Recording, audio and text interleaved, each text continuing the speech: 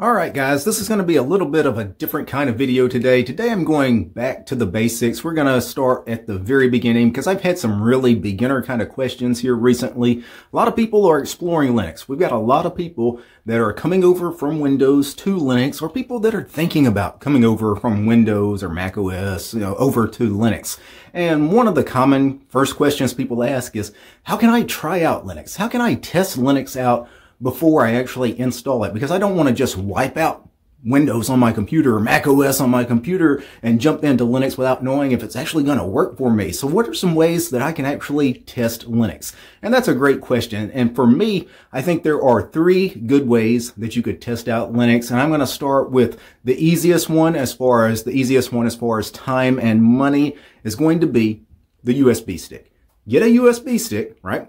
And then burn the ISO to the USB stick. So what you do on any Linux distribution that you want to install, you go and download the ISO. The ISO is an image file. That's the file that you need to actually install the operating system to a computer. Well, you can actually install that file to a USB stick. You burn it to a USB stick with a USB writing program. On Linux, the one I use is Etcher-Balena.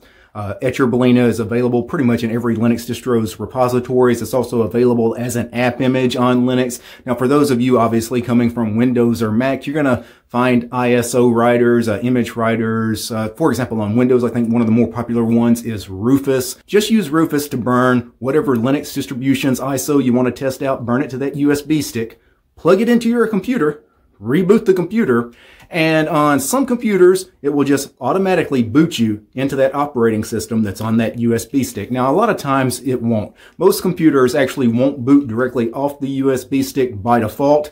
What you're going to have to do is you're going to have to hit F2 or F12 or whatever the secret key to get into your BIOS settings is. Every computer is different, but it'll tell you on the screen when you boot your computer. It'll have a key that you hit to get into the BIOS settings. Go into the BIOS settings and make sure the first thing that it boots is your USB stick. In my case, this is a SanDisk brand USB stick. So in my BIOS settings, it'll probably say 32 gig USB SanDisk. And I make sure that I put that as the first in the boot order, and then it will boot off this USB stick. For example, if I install Ubuntu to this USB stick, then I can actually run Ubuntu on that computer behind me off of this USB stick. Performance won't be great, but again, it lets you test things out without actually doing anything permanent to your computer, because you're not actually touching the drives in that computer. Everything you do while you're testing it out is written to this USB stick. Now, while the USB stick is a great way to test out a Linux distribution, to try it out before you actually install it on physical hardware,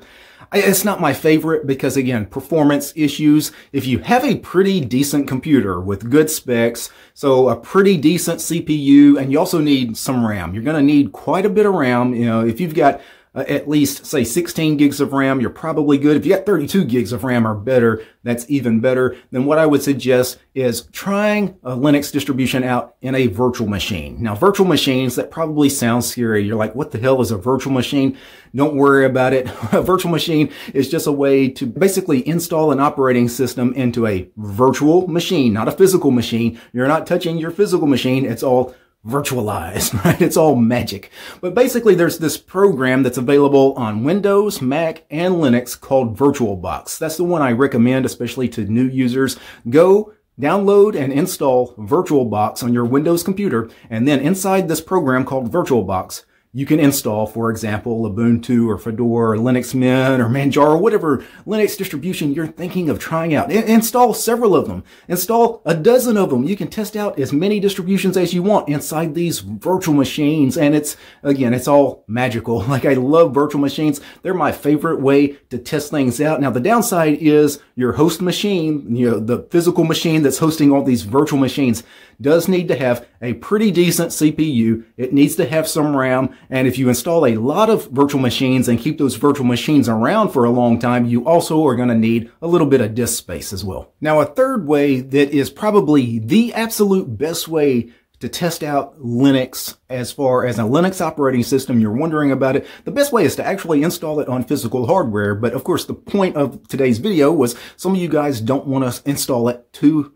your physical machine, your main machine. Well, guess what? Most people have multiple computers. Chances are you have an old laptop or maybe even an old desktop sitting around in a closet somewhere. And the great thing is Linux is not nearly as heavy as operating systems like Windows or Mac OS. Linux typically can run on some pretty old hardware. So machines that are, 10 years old, Linux probably will run just fine on them. So if you've got, an old ThinkPad, for example, this laptop, this ThinkPad, I bought off of eBay, I think for $100, like without a hard drive. I had to buy like a $30 hard drive to put in it as well. But, you can actually, if you don't have a secondary machine to test out things like other operating systems, you can get pretty cheap devices, older hardware. But again, for Linux, this is perfect. You can actually just go buy a machine to test out Linux and not spend a terribly large amount of money. Now, most people are not going to want to spend money to test out another operating system. I don't recommend that unless that's something that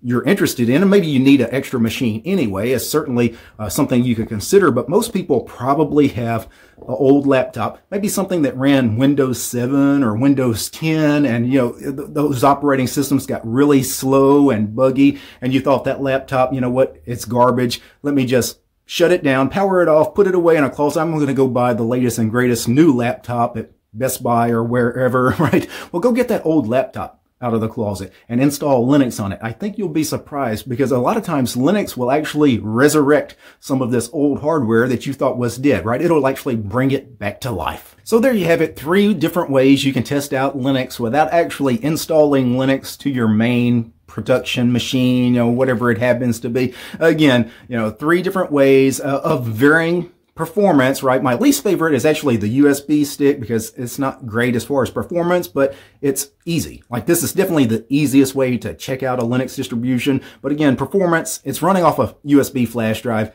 Not great performance, right? This is my least favorite. My second best favorite is actually just installing it in a virtual machine using VirtualBox. You'll get good performance as long as your host machine has pretty decent specs. And of course, the best way is to actually just install Linux on a physical machine, an extra machine, a secondary laptop that you have. That's the best way to try out Linux. So 3 different ways. Hopefully one of those ways works for you.